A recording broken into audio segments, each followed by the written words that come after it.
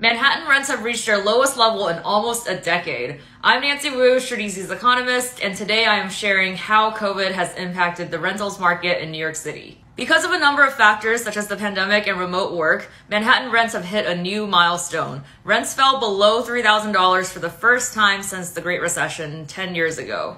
There are also 30,000 new rentals available this year compared to last year. That's a lot of inventory for renters to choose from. Every year, StreetEasy looks ahead and makes predictions about what the following year will look like in real estate. Curious about what 2021 has to offer? Make sure to drop your questions in the comments below.